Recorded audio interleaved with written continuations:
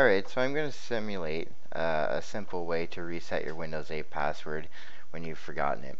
So I have Windows 8 running here in a virtual machine just for recording purposes to make it easy to record through the reboots and power off and such. So we're going to go ahead and open this up. So we don't know the password for this user. Alright, down here there's a program called Ease of Access. What it does is it reads stuff on the screen for you. You know, it pops up a screen, a keyboard, and such. So we're going to manipulate that program. Alright, so we've simulated that I've inserted a CD using drive E, which the CD is in my physical computer. As you can see here, here's Windows 8. So we're going to go ahead and we're going to reset Windows 8 and boot off the CD.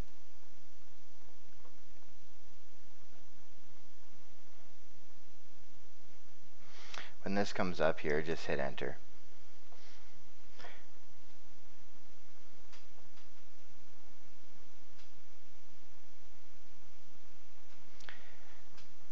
Now we'll give this a second to load and then we'll continue.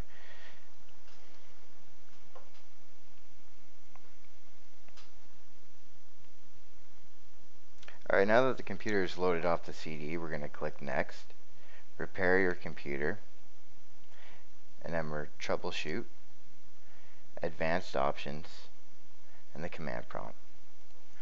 So we're going to go to the C drive partition. We're going to go into the Windows folder and then into the System32.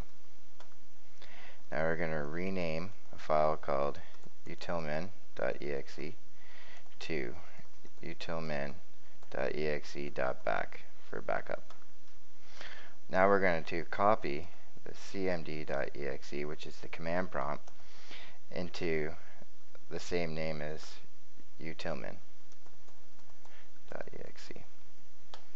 So now when the computer goes to run utilmin, it's actually going to run the command prompt. So we'll exit out of here, turn off the computer, and then restart it.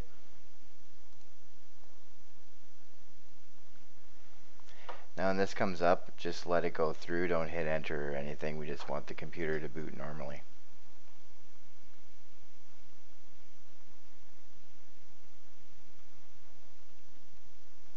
Okay, now that the computer is booted up regularly, what we're going to do is we're going to click on this Ease of Access, and now it gives us command prompt. Type in netuser, and it will display the users that you can change the password for. So the user James or Miller Win8, which is my administrator account. So we're going to change that password. So netuser Miller Win8, so the username and then the password you want. So I'll change it to just password. Command completed successfully. So we can go ahead and exit out of this.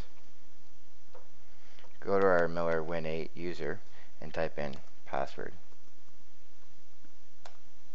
You successfully changed your password for Windows 8 and you can successfully log in. Thank you.